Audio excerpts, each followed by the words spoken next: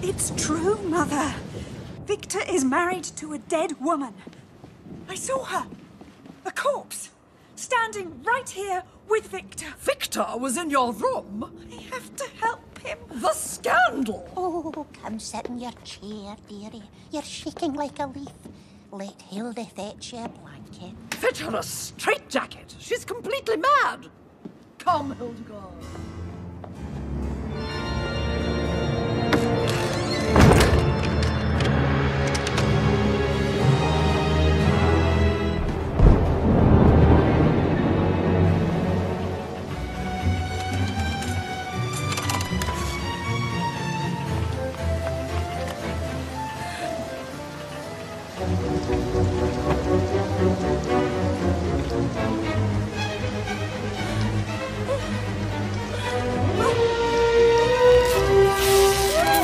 Finis, come to bed at once.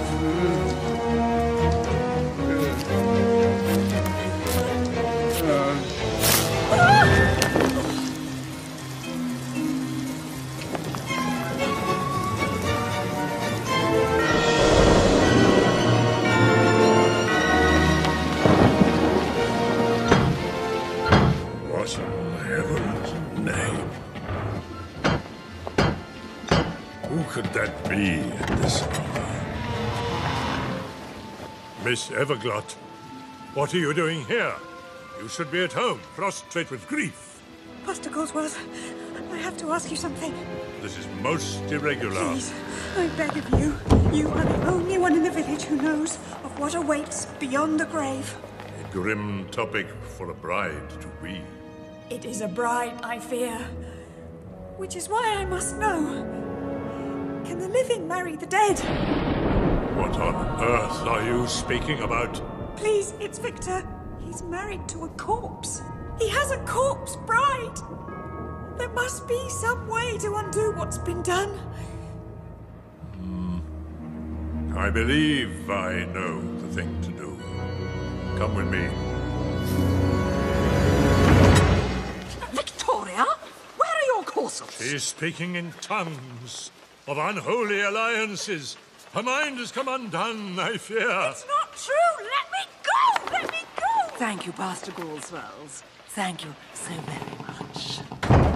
Take her to her room! No, I'm telling the truth. Victor needs my help. Hildegard, you believe me, don't you? Mother, Father, please. Seal the doors and bar the windows. See to it that she doesn't escape again. He needs our help. Oh, let me go. Let me go. Will the mortification never cease? It will be years before we can show ourselves in public again. What shall we do? We shall continue as planned, with or without Vincent. Victor. Whatever. For that boy to toss aside a young woman like Victoria, it's positively criminal. Why, if I had a woman like your daughter on my arm, I would lavish her with riches befitting royalty. Your lady wife is a most fortunate woman. Alas, I am not married. I was betrothed some years ago, but tragedy snatched my young bride away. When one lives alone, wealth counts for naught.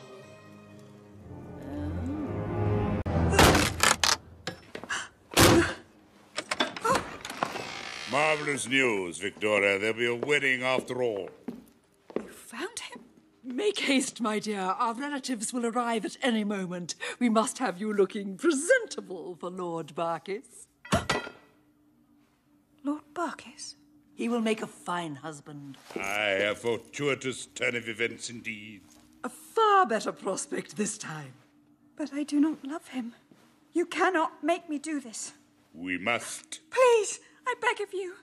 There must be another way. Without your marriage to Lord Barkis, we shall be forced penniless into the street. We are destitute. But, Victor...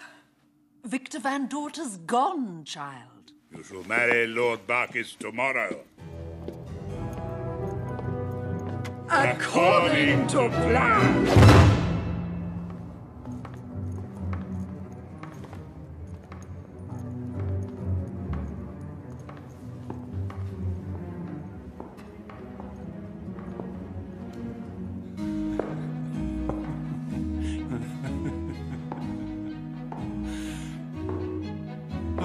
Oh,